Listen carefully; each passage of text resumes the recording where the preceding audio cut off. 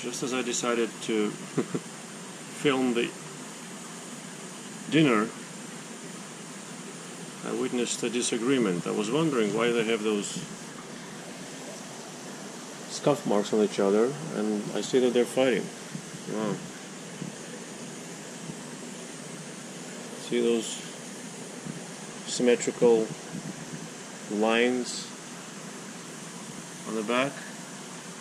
That's not somebody else biting his back. Well, I wanted to show you how they eat. They eat now very, very, very well.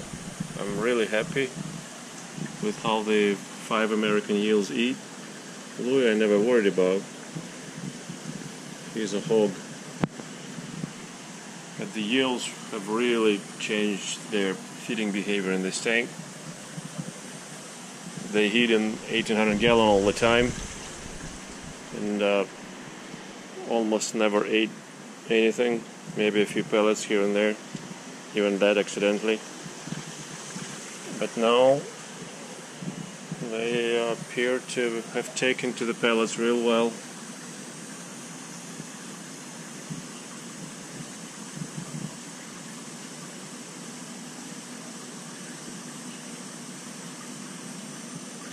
And they eat a lot of them.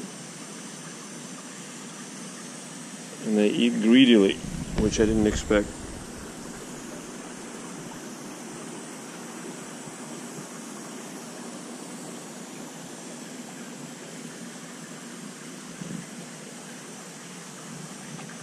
It's down there below. He smelled the cup.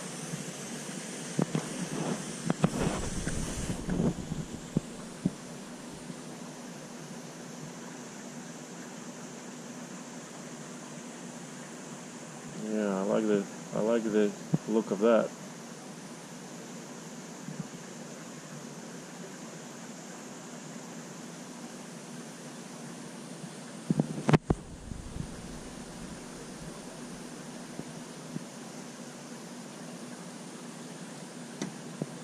They came from a farm and they were fed sinking pellets at the farm, so I didn't have to train them to take pellets. They actually take fish, kind of funny, fish pieces.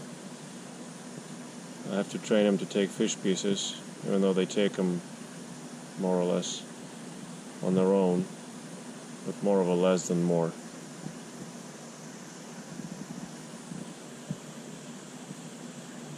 As you can see, they love the pellets now that they're in the 240 gallon.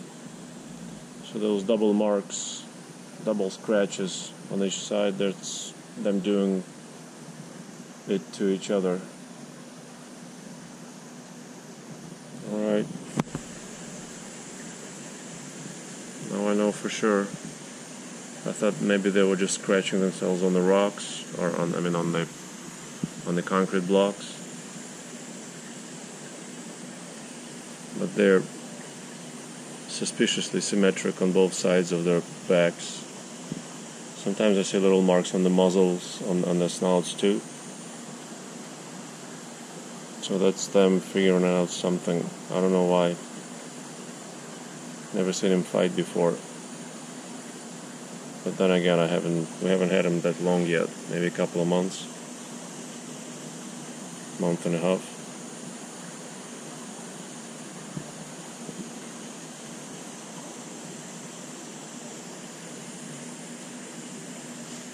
Yep, so there is some terror in the tail.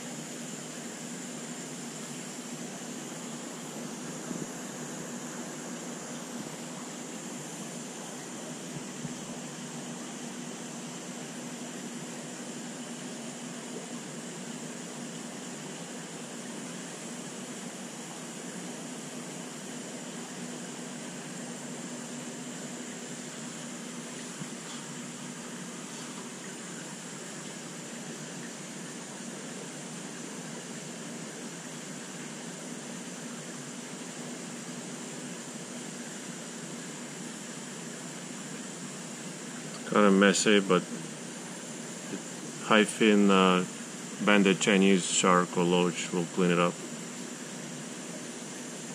It does a very good job at it.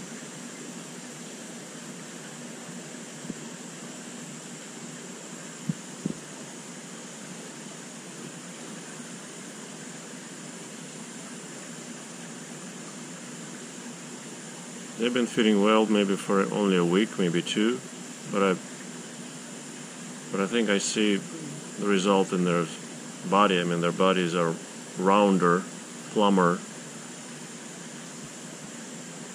already.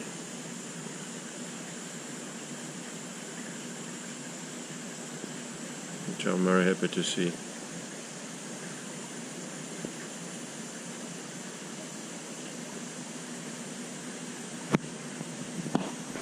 Goofy Louie, the lungfish.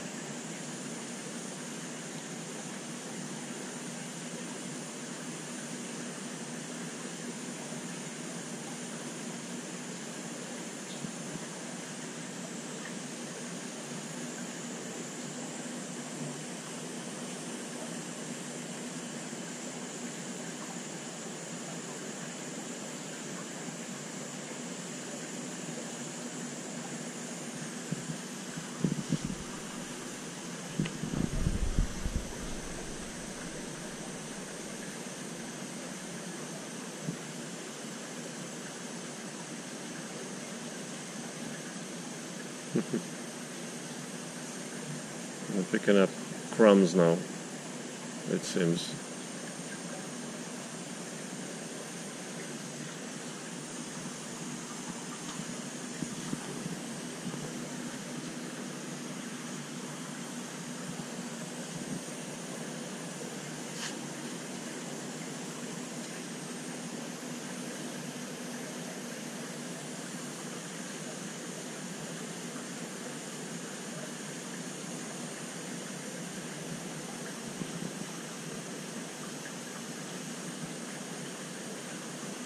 That's not bad. 2 heaping full tablespoons of pellets. New Life Spectrum sinking large pellets.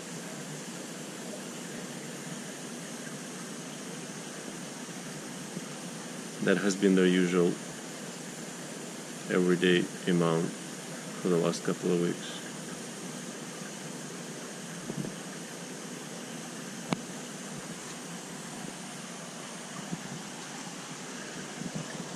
Gulper is still behind the divider. I have not combined them.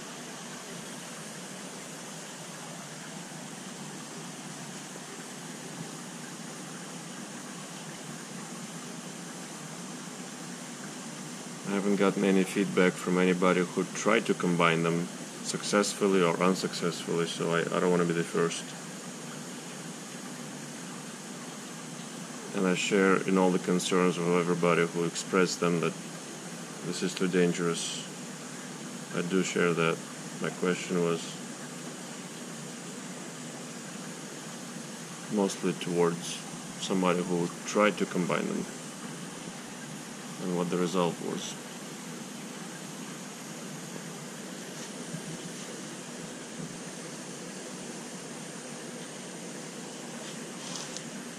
All right.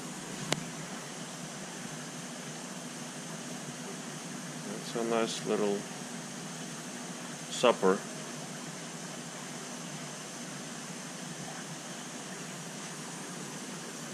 Still ongoing.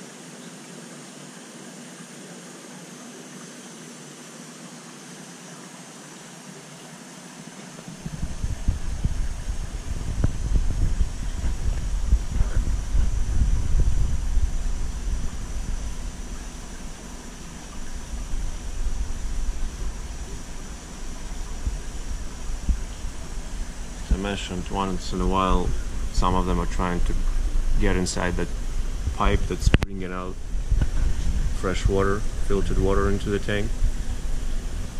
Creates a horrible sound and the water spewing everywhere, but they can't really get inside there. As many times as they tried, they cannot. The flow is too strong and the pipe is too small for them.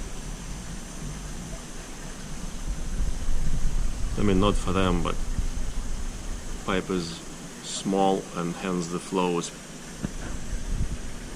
very strong. 1.5-inch pipe and 2,500 gallons an hour.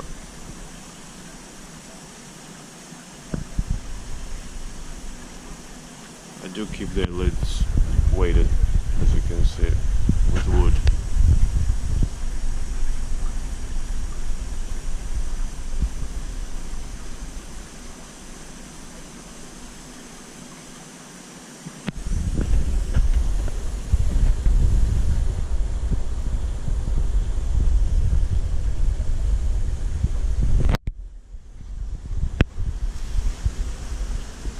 That's their anus. It's a pretty decent length intestinal tract.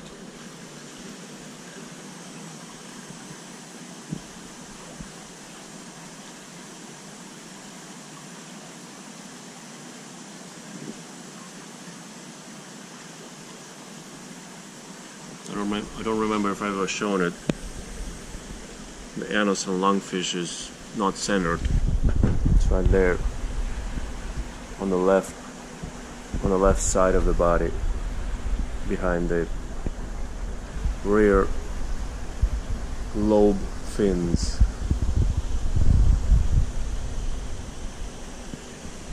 It's kind of strange to see an off-center anus, whatever you say it, anus.